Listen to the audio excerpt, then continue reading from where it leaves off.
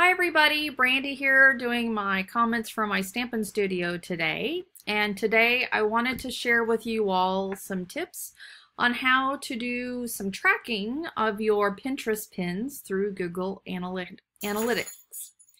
All right, so right now I am on my Google Analytics page for my Stamp Me Some Love website. And I want to go through and figure out which pins are driving a lot of the traffic to my website from Pinterest. And the reason why I want to do this is because, one, it shows to me what type of content is interesting to my readers. Two, it also helps me to determine what types of pins are perform overall better than others. And then three, it kind of helps me determine what boards that I'm pinning my pins to that are getting most of the traffic. So let's go dive in, and hopefully you can see my screen here.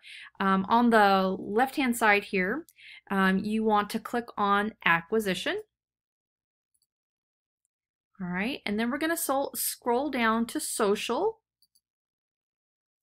And then we're going to click on Network Referrals, and this is going to help us determine where the traffic is coming from on Pinterest.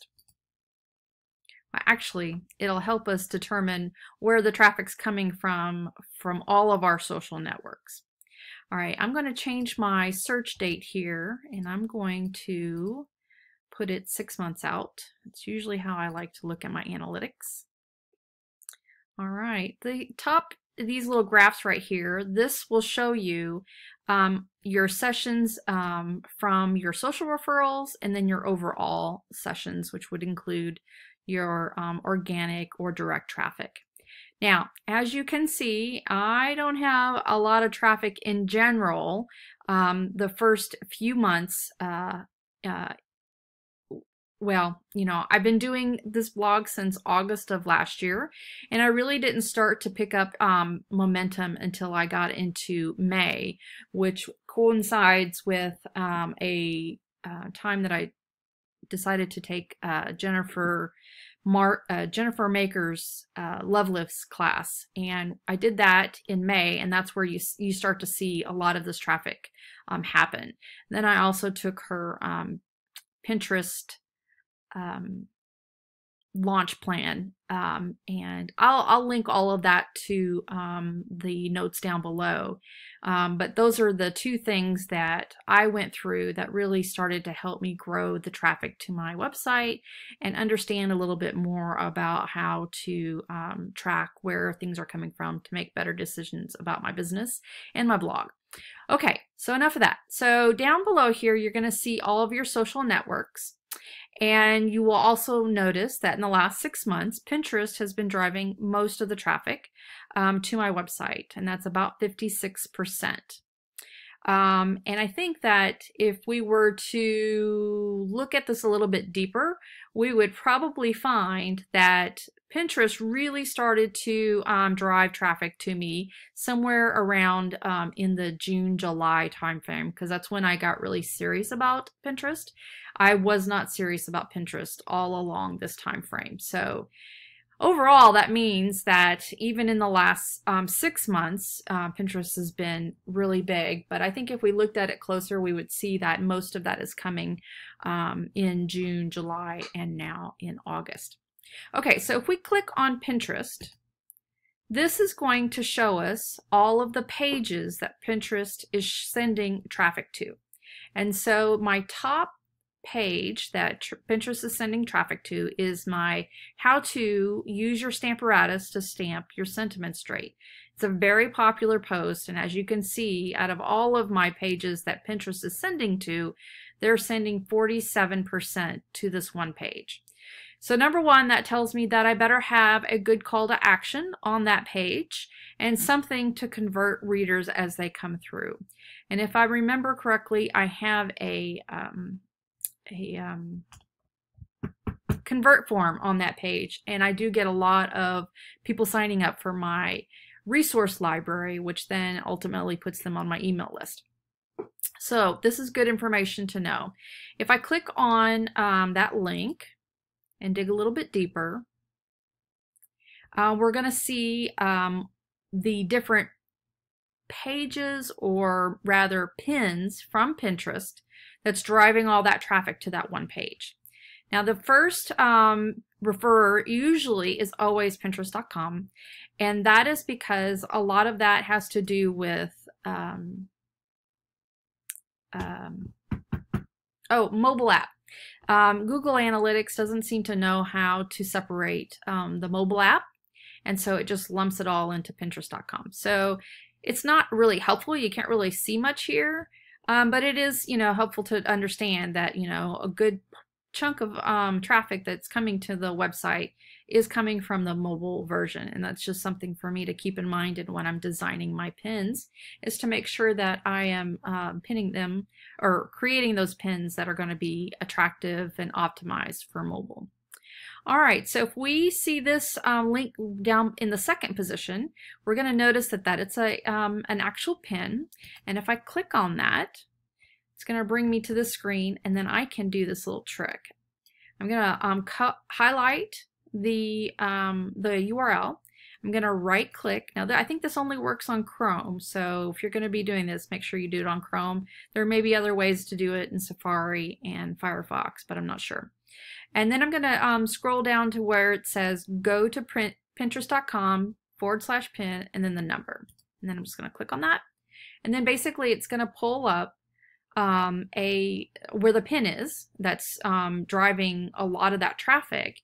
And if you will notice here, you see at the top you've got your statistics, and I am getting 24,000 impressions on this. This is in the last 6 months, and I actually didn't publish this until July 13th, so it's not really in the last 6 months, but in the last, gosh, just in a month. I've gotten 24,000 impressions, and 155 people have, or not people, there's 155 different saves to different boards on Pinterest. It could be one person pinning to multiple boards, or it could be just a person pinning to one board. You won't know that from looking at this. What else is interesting though, this is what you really want to be focusing on, is the number of click-throughs. So 340 clicks to my website. Now usually you will see this number, the saves, are a lot bigger than the clicks, because oftentimes people, because Pinterest is kind of a visual curating search feature, and it's a way for you to kind of store your ideas in an organized format, people will typically just save it to their Pinterest board. They may or may not go back and actually click on it and then click through to your website. And so this number is typically smaller, but this pin must be doing really well for me, because it tells me that people are pinning it and then they're clicking through more than once. And so that's a really good thing. The other thing I want to notice down here is that I saved it. So this is a pin that I saved myself, and it went to this group board that I belong to. It's not my group board, but I belong to the group, and I pin to it occasionally. And so this particular group board is doing really well for me. So, which means that I probably won't be leaving this group anytime soon. All right, so let's go back.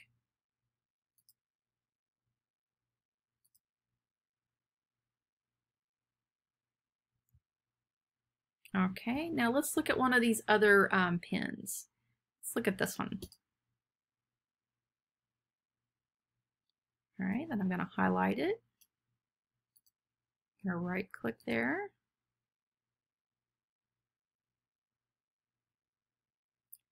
Okay, again, it's the same pin. Now I believe I have 1 or 2 pins for this website, so, or for this blog post, so I will have to kind of dig a little bit deeper to see if any of the other pins that I created for this blog is working. But right now this one seems to be a very popular format, or it's very popular pin. All right, if I scroll down here, you will see that somebody by the name of Anita saved it to her Stamping Up Cards board. This is the description that I added. She did not add that.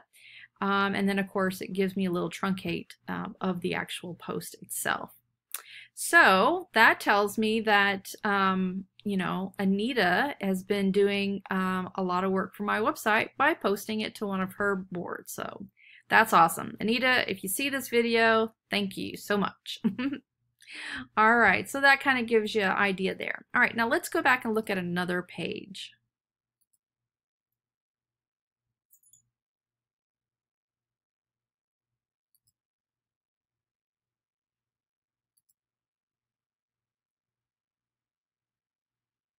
Come on.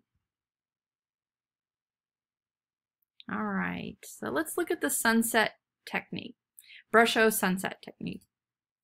This is another one of my popular posts, and I'm going to click on this top link. 20 referrals, 20 visits, or I believe page views, or yes, page views, or sessions, excuse me, 20 sessions. There's actually 25 page views from this particular link, or this pin. All right, and we're gonna see down here, only 5,000 impressions. This one was pinned a little bit further back. This was in June, so it's about 2 months. Today is the 16th, and I've got 46 saves and 31 clicks, and that's pretty typical as far as your saves being higher than your click-throughs. But the more click-throughs you get, of course, the more eyeballs you get on your website. This one was also pinned by somebody else other than myself, and she saved it to her board that's called Stampin' and Cards Enjoy Life.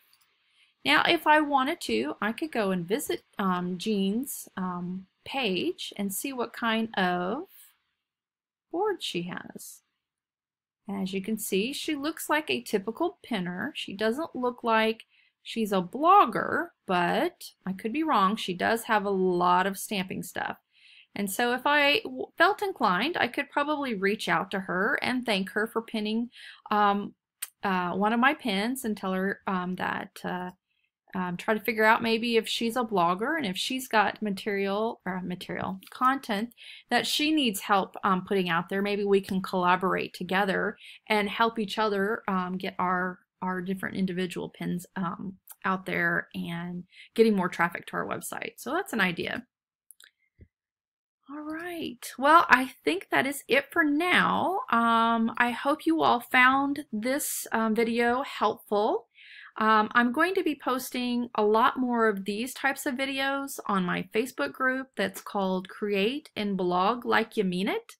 So if you're interested in getting some more of these tips and tricks related to Pinterest or blogging in general, hop on over to there. And if you're in the group right now, then just know that I'm going to be posting a lot more of these videos to kind of help you with your blogging journey. All right, take care. Life happens. I comment. Stamp me some love. Bye bye.